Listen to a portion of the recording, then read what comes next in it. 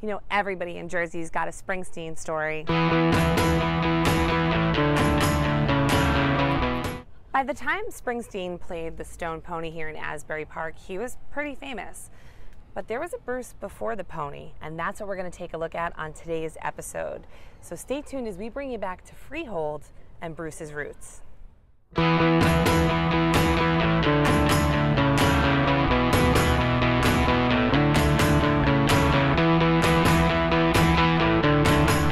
Standing on the corner of Randolph and McLean, where the Boss got his start. Now behind me is a pretty important building. That's the Church of St. Rose of Lima.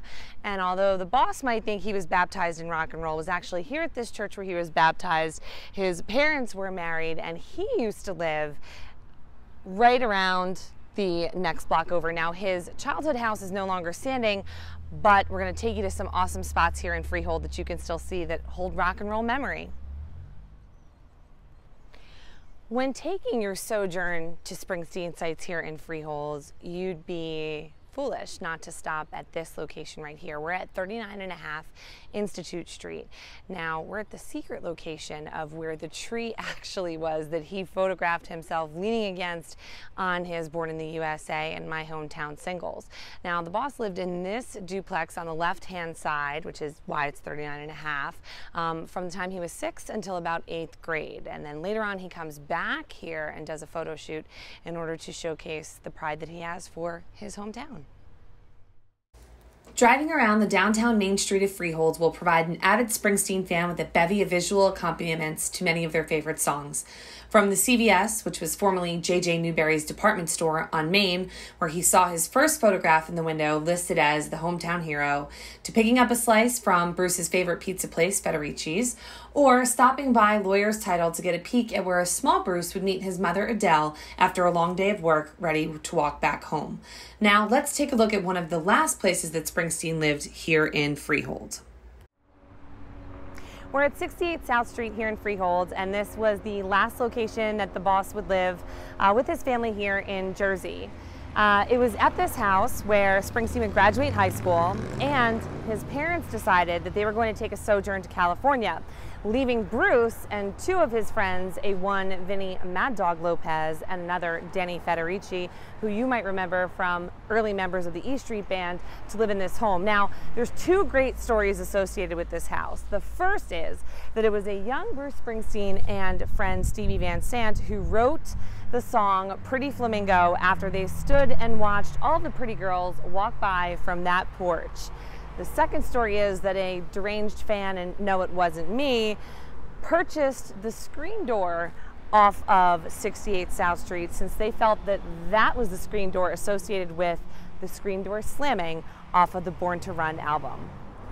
At the cross-section of Center and East Main stands Freehold's Court of Honor, and it's amongst these crosses where one can come and reflect and remember those citizens from Freehold that gave the ultimate sacrifice in a time of war. Amongst these crosses is a soldier who died in Okinawa by the name of Frank Bruno. That was Bruce Springsteen's uncle, and it was through his cousin that Springsteen gained a love of music. Now, these crosses, as beautiful as they are, provide the inspiration for Springsteen to write songs such as Born in the USA, because he himself actually was drafted to Vietnam, but thanks to a concussion as a result of a motorcycle accident when he was 17, he was ineligible to go to war. Anybody who is anybody was rocking out at the Upstage Club, the building located behind me on that second story. Now, it was here at the Upstage that Springsteen really got his start, and where he also met some of his famous friends like Stevie Van Sant, Southside Johnny Lyon, Gary Talent, and also David Sancious. And the cool part about the Upstage was that unlike other bars and clubs in New Jersey, you only had to be 17 to enter. It was open all night. There was no alcohol served, but you were guaranteed to be served up an awesome time. So between the jam bands and other things that were happening, this was the spot you wanted to play at here in Asbury Park. We just sprung from the cages of Highway 9 to bring you to the Born to Run house. So we're located here at 7.5 West End Court in Long Branch, New Jersey. Now, Springsteen lived in this house between 1974 and 1975, and his landlordess, Marianne Rocky, tells the story of how a young Springsteen walked into her real estate office with $200 a month to pay for the time that he spends in the house. It was here that he wrote the entirety of the album, which should be listened from song to finish, so that one can imagine a summer night here, or a summer day, I should say, here in New Jersey. In addition to that, this house has a great story. So apparently, Springsteen and the rest of his bandmates signed the interior of the piano in which they wrote, played out, hashed out all the songs on the album. The piano stayed in the house even after the boss had moved out. However, it was Clarence Clemens that reminded Marianne Rocky, well, you didn't get rid of the piano, did you? And after a series of renters had moved in and out, unfortunately she did. So that piano is somewhere out there as the holy relic and holy grail of Springsteen accoutrement. And if you find it, a girl needs a piano.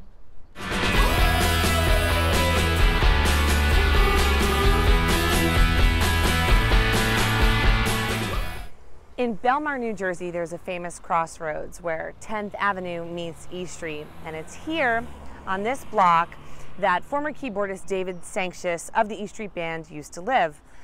So how did E Street get the name? Well, there's two very different stories, but it's still in the mystery of the band. So one story goes that Springsteen comes up with the name as they're driving back. It's very early morning, and he's seeing all these little white checkered post signs, and he says, E Street, that sounds like a good name for a band, since they needed a name. Now, Springsteen was in two other bands.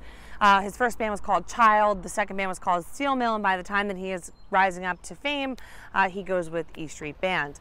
The second story, which I would like to believe, is that Clarence Clemens says that the band spent so much time on E Street waiting for David Sancious that they might as well be called it. And so you choose what story you want to listen to, but just an awesome landmark here in Belmark, New Jersey.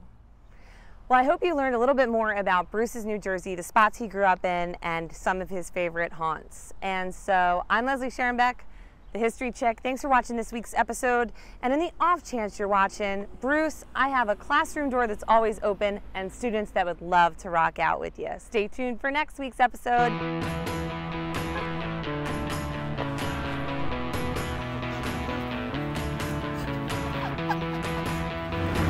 There's only one boss I listen to. Wait, what is it? I feel like everybody in Jersey has one, so I will tell you my Springsteen story. So I met Bruce Springsteen once when he was on Broadway, and I'm going to give everybody that might be seeing Springsteen on Broadway a little tidbit tip. So I won lotto tickets to see Springsteen on Broadway the first time that it was out in November. And I read somewhere online that if you wanted to meet the boss, you had to leave the theater when he started to play Born to Run, and that way you would get outside and you would be able to go online and you would get his autograph. So needless to say, I leave during Born to Run, I get up, I get out there, and you know, his manager comes out first, and then Patty, his wife, comes out, and finally here's my moment of zen with Bruce Springsteen. And so, in reference and homage to one of my favorite songs, 10th Avenue, Freeze Out, I decide that instead of asking Bruce for a selfie, I scream out, Scooter, can I get a selfie? Which was a nickname that he utilized in the song. Sure enough, he turns around and Papow takes 2 pictures with me. I never washed my phone again, and signed my playbill.